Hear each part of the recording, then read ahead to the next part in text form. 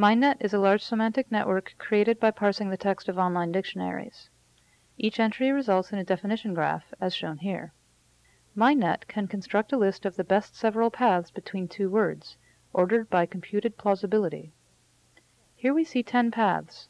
The colored words are on the path itself, and the definition graphs of the black words were used in the computation.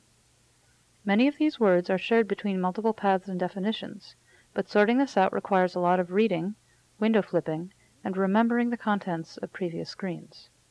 Our new Constellation visualization system integrates all the path and definition graph information in a single interactive window. Our special-purpose spatial layout uses MindNet's ordering to create a plausibility gradient, with the most important paths and words on the left and the least plausible on the right. Here we see the first 10 paths between bird and feather. Each tan box encloses a path node, with a word that's on a path drawn large on the top.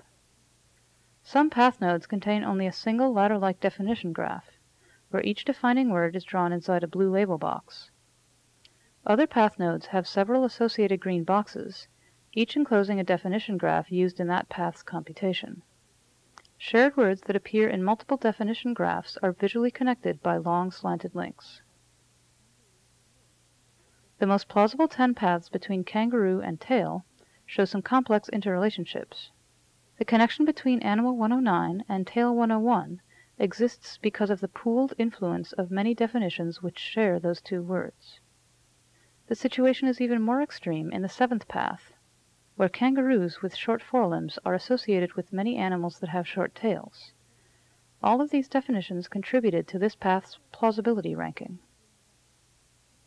Constellation is optimized for 3 viewing levels: a global view for interpath relationships, an intermediate view for path node associations, and a local view for reading individual definition graphs. In the global view, the size of a word is related to its importance in the path computation. The spatial layout algorithm uses a backbone of path node bands that are wide on the plausible left side and narrow on the implausible right. Many paths include elements from other bands since shared words are not repeated. In the global view, the path-level words are emphasized by devoting a large part of the box space to the top word. Leaf words are smaller than the head words and may be drawn as a line or omitted completely if there's no room. All the leaf words in a path node are drawn the same size to present equal visual salience, so some of the longer words are elided.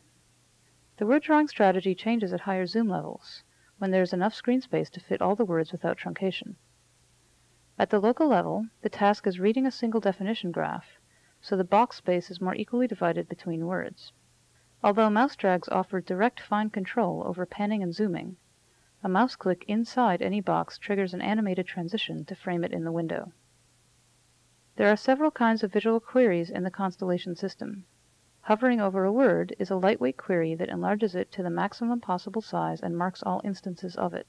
Hovering over a link marks it and displays detailed information about both endpoints in the upper status bar. Our main visual query mechanism is the selective highlighting of constellations of boxes and links. Our new pie flipper interaction technique is a translucent pop-up visual interface that exploits the scrolling mouse wheel. Holding a mouse button down and dragging the cursor into a slice picks a category type, and then scrolling the wheel with the button still held down selects instances in that category. Paths are only one kind of constellation.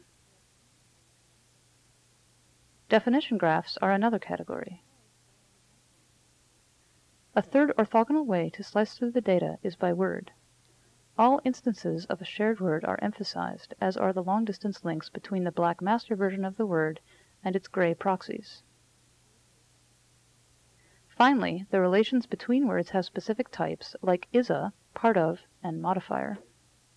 If the initial mouse click is over a word instead of the background, then the word and definition constellation slices act as toggles for that word instead of flipping through all possibilities. Constellations are emphasized by increased saturation, brightness, and line width. This synergistic redundant visual coding is very effective at directing the user's attention. Hue is used for nominal distinctions between box types and relation types. This videotape does not fully reflect the user experience when sitting at a computer monitor, since the resolution is much lower and our carefully chosen color palette is distorted. Most graph drawing systems try to avoid false attachments by spatial positioning to minimize edge crossings. In Constellation, we instead opt for the semantic use of space to communicate domain-specific information. Interaction by flipping through categories of highlighted constellations is an integral part of our visualization system, so that spatial positioning alone does not bear the entire perceptual burden. Our visual layering allows us to always display all the dataset information without overwhelming the user's perceptual system.